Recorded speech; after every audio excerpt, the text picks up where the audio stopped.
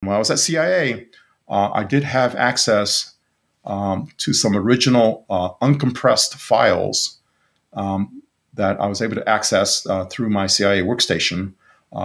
It was processed by Malin Space Systems, I believe, which had a contract with NASA. I looked at one of the moons of Mars, and that's where I saw the what we would call an obelisk. It's very much like an Egyptian structure. Now, what I see now seems very low resolution than what I saw. What I saw was a structure. I said, my gosh, look at this. And I had some of my colleagues look over it. It looks like the Washington Monument. And here it is on this, I think it was Phobos. Here it is, and then later, all that data disappeared.